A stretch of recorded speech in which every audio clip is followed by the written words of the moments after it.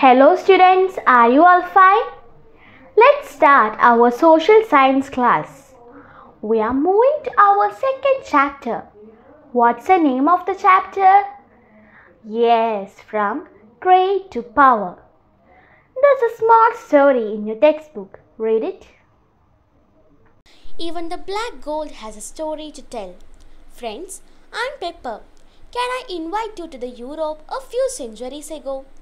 The rural folks in Europe would kill some of their cattle for meat and preserve it for the prolonged winter season. The heavy snowfall in the winter was not favorable for the grass to grow in the cattle fields. Both the people and cattle faced shortage of food during the season. The solution for this was to preserve the cattle meat as food for winter. Remember that there was neither electricity nor refrigerator of any kind during that time. So they found me effective in preserving the meat and making it tastier. In short, I was inevitable for them.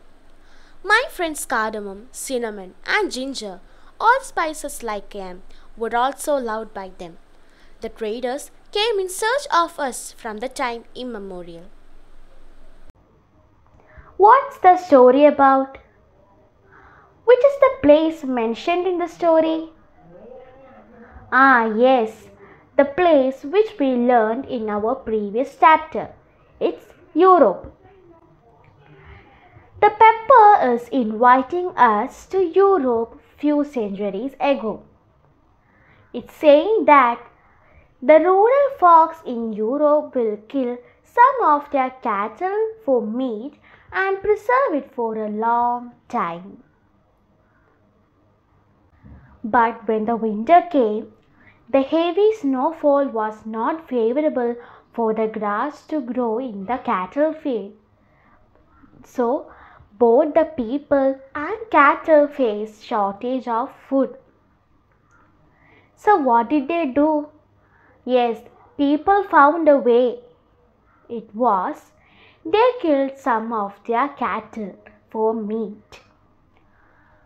They want to keep it for a long time. Nowadays, we save our food for more than 1 day using refrigerator.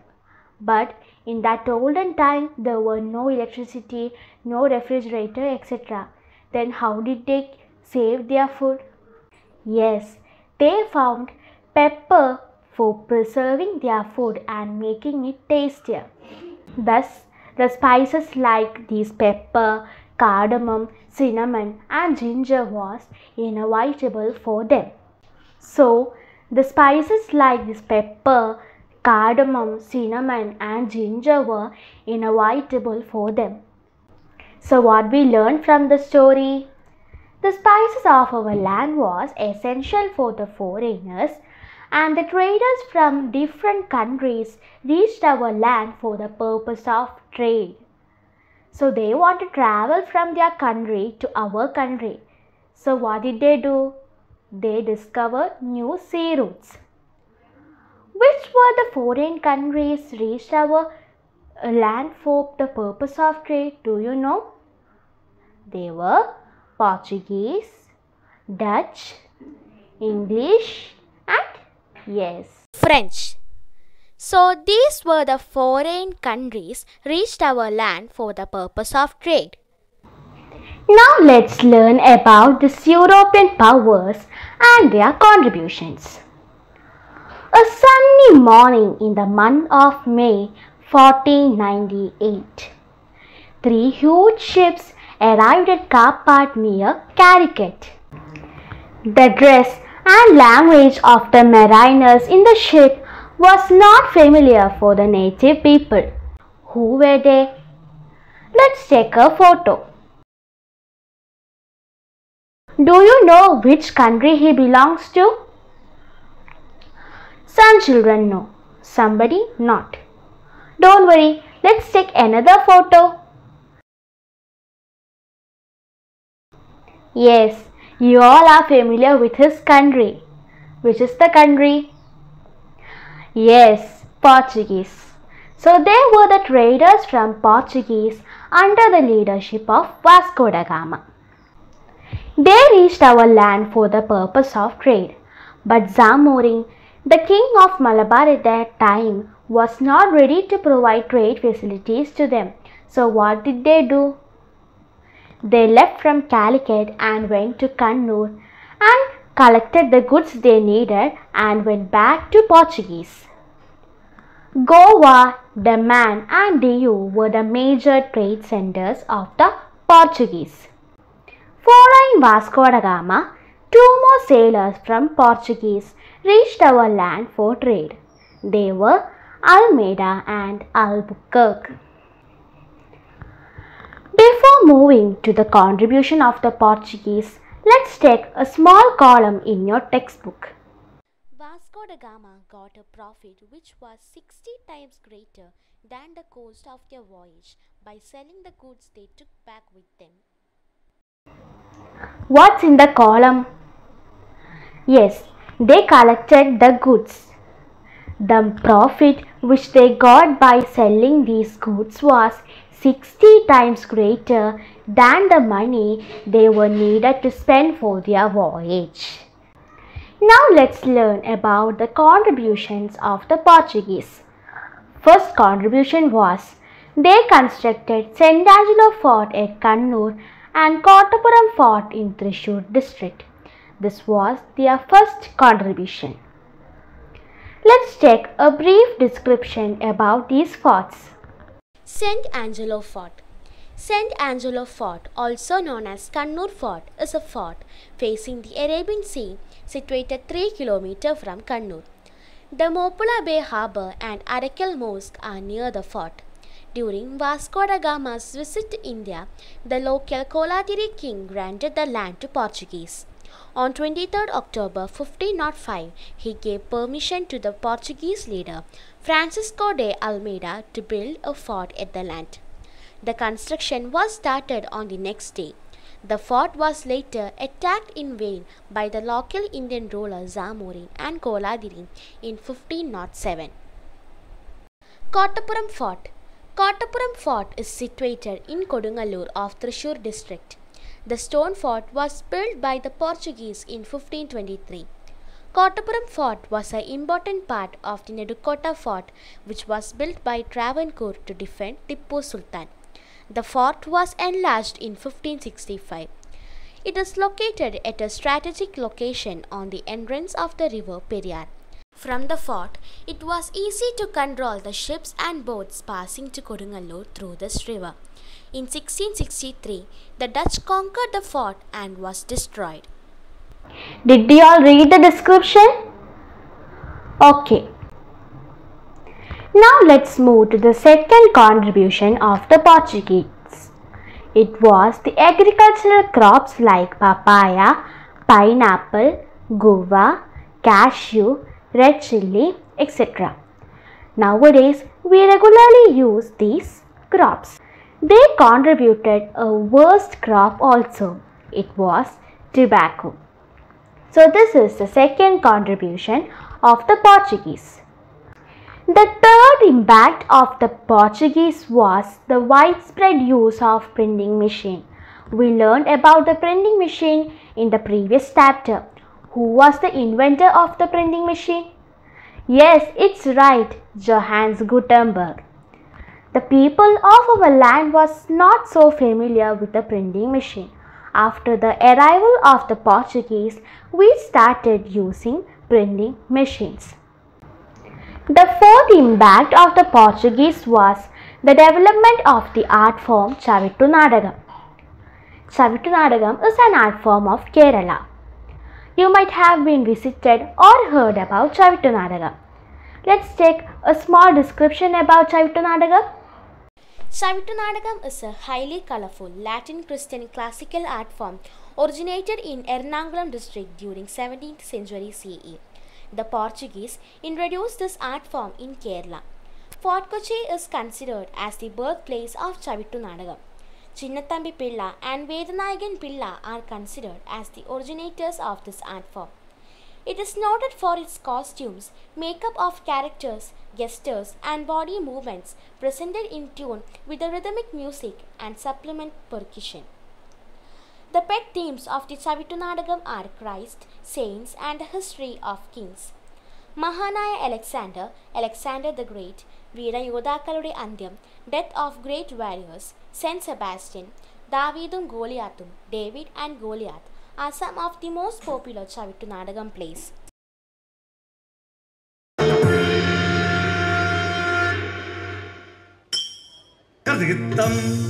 Kadigatam gattadigita tagatadigita tagatinginandagadittittai Timirdattadigita tagatadigita tagatinginandagadittittai Timirdattadigita tagatadigita tagatatingida tagatingidatam Kaditilang tagatingida Timirdagatatigidatam Tatigidatam Tadindagatam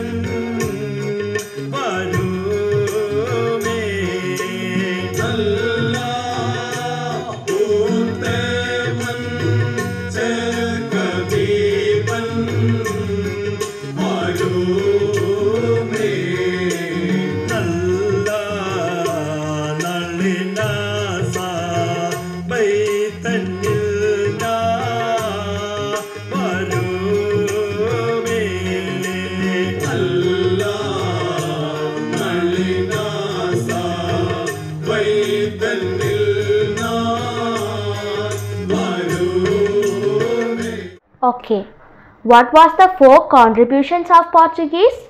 First one was they constructed St. Angelo Fort at Kannur and Kottapuram Fort in Thrissur district. And the second contribution was the agricultural crops like guava, papaya, pineapple, cashew, red chilli and tobacco. The third contribution was the widespread use of printing machine, and the fourth one was the development of the art form Savittunadagam. Although the Portuguese contributed and collected goods, they were not able to establish many trade centers in India.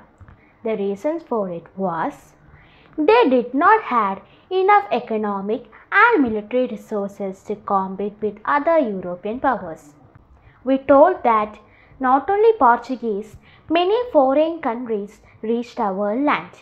So, to compete in that high level, Portuguese was not having enough economic and military resources.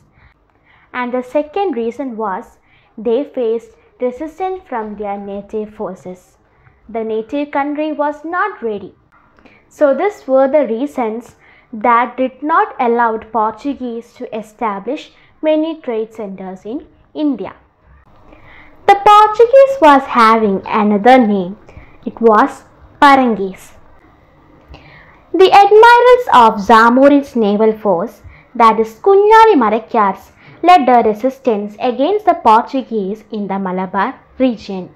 Now let's take a worksheet based on this.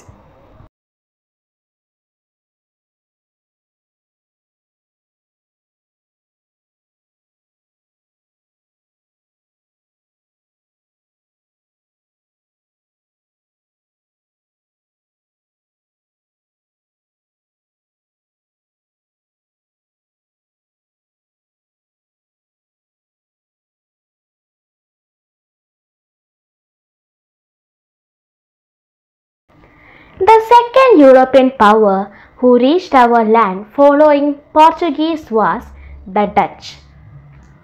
Kochi and Kollam was the major trade centers of the Dutch. Van Rede, a Dutch governor, initiated the compilation of a book on the medicinal plants of Kerala with the help of Itti Achyutan Vaidya. The name of the book was Hortus Malabaricus. Let's take a small description about the book. Hortus Malabaricus is an old and important book on the medicinal plants of Kerala. It was published in 1678. It was compiled by Wvnitha from 1669 to 1676 with the help of Itti Achyutan Vaidya, a distinguished herbalist from the ancient traditional Irava physicians of Kerala. English and Malayalam translations of this book was published by University of Kerala in 2003 and 2008 because of the great effort of the Professor K.S. Manilal. Did you all read the description? Okay. The Dutch fought with Martandavarma, the king of Travancore, and were defeated in the Battle of Calicut in 1741. They lost their land and was needed to shift from here. The Dutch was also known as Landens. Now let's move to the advent of the English. The English East India Company was formed in England in 1600 for trade with countries like China and our country India. They established many trade centers at Bombay, Kolkata and Chennai. Surat in Gujarat was their first trade center in India.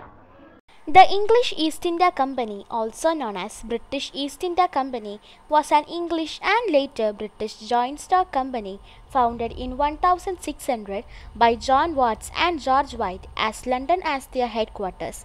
Their main products were cotton, silk, indigo dye, sugar, salt, spices, tea, etc. The company was formed to trade in Indian Ocean region and later with Queen China. After the Battle of Plassey, the company eventually started ruling large areas of India, including military and administration. Now let's move to the French.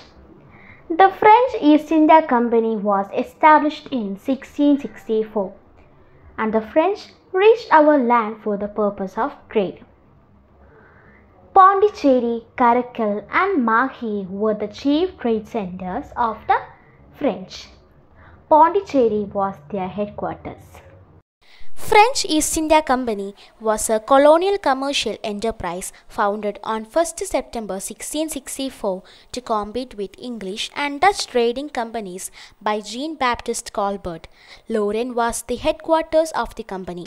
With the decline of Mughal Empire, the French decided to intervene in Indian political affairs to protect their interests, notably by forging alliances with local rulers in South India.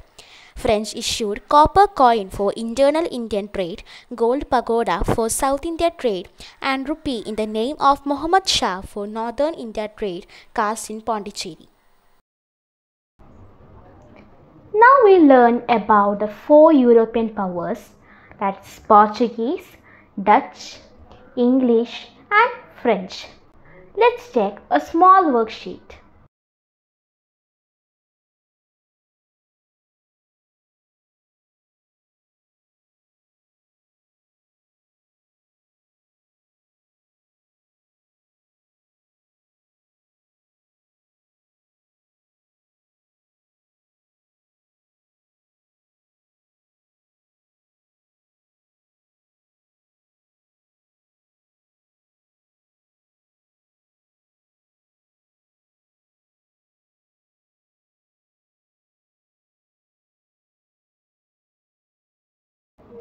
What you learned from today's class? Yes, first we learned that the spices of our land was essential for the foreigners and they reached our land for the purpose of trade. What was their contributions? Yes, they constructed St. Angelo Fort at Kannur and Kottapuram Fort in Thrissur district. Then, agricultural crops like papaya, pineapple, guava, red chilli, cashew, tobacco, etc. Then the widespread use of printing machine and the development of the art form Savittu Nadagam. Good. And what we learned about Dutch? The Dutch fought with Martandavarma and were defeated in the Battle of Calicut in 1741. Then what we learned about the English East India Company? Yes, it was established in 1600 in England. Which was the first trade center in India? Yes, Surat, Gujarat. Then what did you learn about French East India Company? Yes, it was established in 1664 and Pondicherry was its headquarters. Let's wind up our today's class. Thank you.